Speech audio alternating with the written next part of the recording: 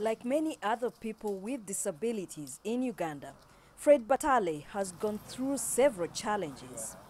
Coming from a poor family, attaining education was difficult because of his disability. I started in the village, and then when I finished my primary level, it was very hard to join secondary because I didn't have a wheelchair.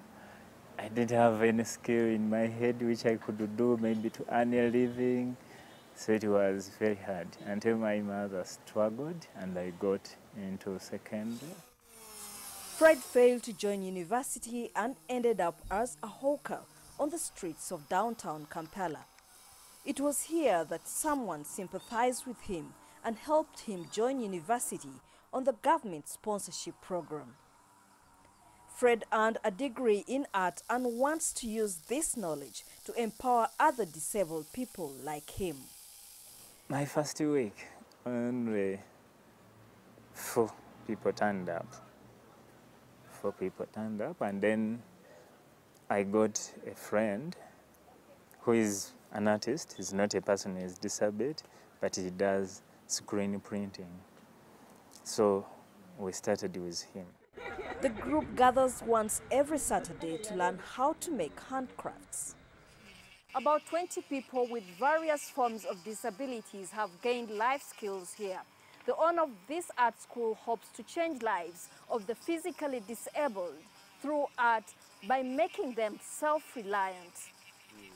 The group collects anything from bottle tops to cardboard and craft art pieces. These items are sold and the money distributed among themselves. When I was a bicycle mechanic, I would just sit in one place and wait for customers. But after gaining the crafting skill, I earn more and also know very many people who double as my customers. The handcrafts are sold as far as Europe. They say many of their buyers are foreign nationals who in turn have started donating wheelchairs. Some of the wheelchairs are given out to disabled people in the community.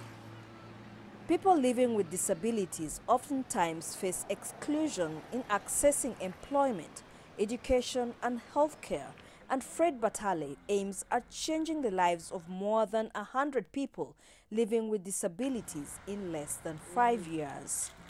Isabel Nakirya, CCTV, Kampala.